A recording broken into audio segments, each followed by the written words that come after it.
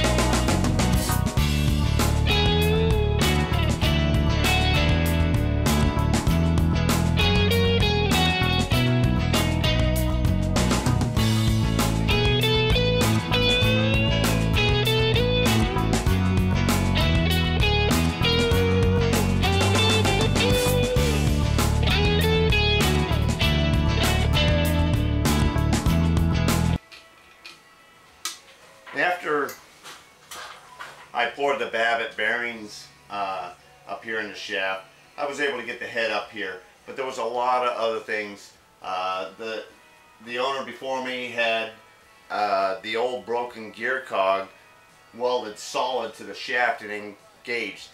He had no back gear capabilities in this at all. So I manufactured a new gear cog out of a piece of cast iron and created the entire back gear shifting capabilities back into this machine. These two covers here were completely missing except for the two mounts and the original bolts holding the mounts on there. And I fabricated these in my own head what I thought they would look like in relationship to this one here. Wasn't harmed at all. This is beautiful. It was no damage to it at all. And I kind of looked at it, and then I kind of just put two and two together with how that bracket was still there, broken off, and I kind of pictured the rest of these in my mind, and I was astounded when I finally downloaded some pictures, and I had almost created exactly what they originally were look like.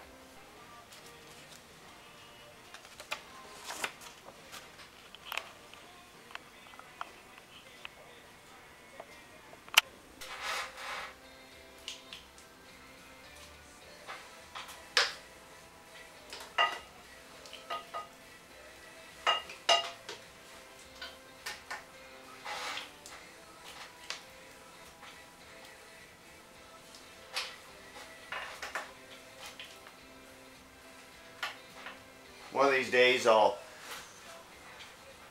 create a copper tube situation here that'll feed each and every one of these lubrication points, come on down here, come to a manifold, and then have a one push plunger oiler system on here. I'd have one right now. Those push plungers are they're over $1,000 for one that's adequate enough to do the job.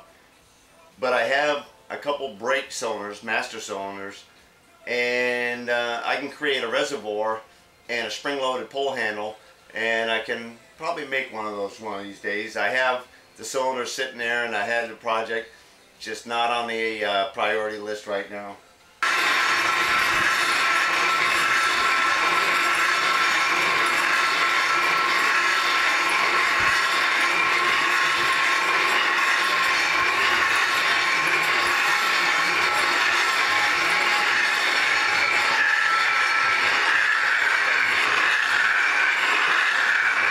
Alright, here we're on the other side of the head up here, and this kind of, just so you get a chance to see from up above here both sides of these shields that I had to make, because they were missing off the top here.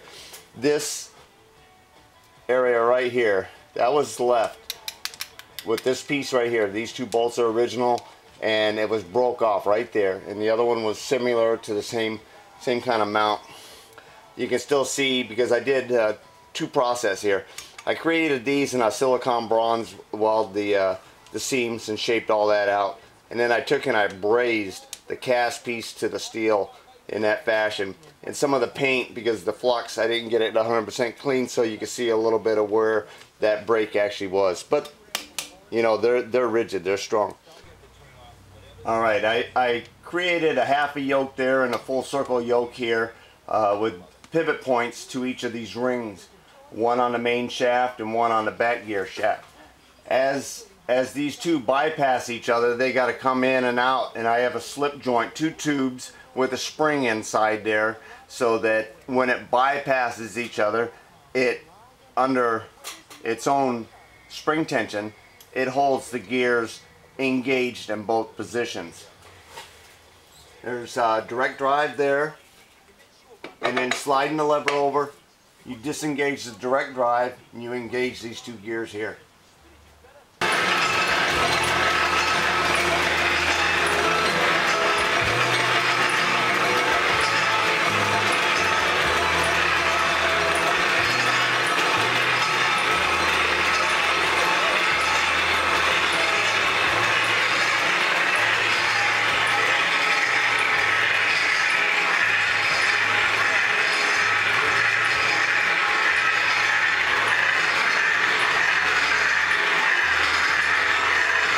This right here is an actual steering wheel out of a duckmobile or DUWK vessel from World War II, and I put it on here so that I have a nice speed wheel, and I can control the head up and down.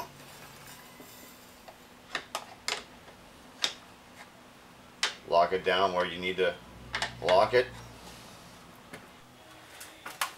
This little slug coming out with the threaded holes is one of the pivot arms there for the original shift fork that used to shift the pulley position from drive to freewheel back and forth.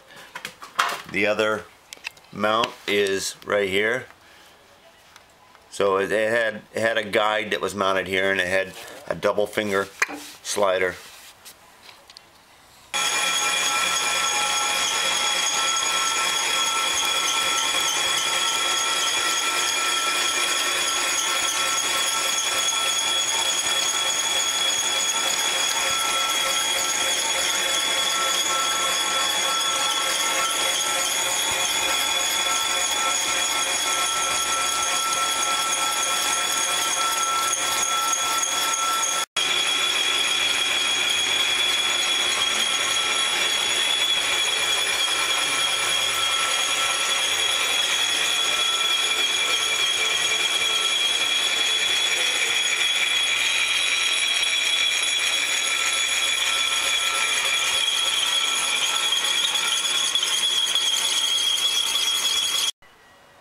This is what they call a drywall gearbox.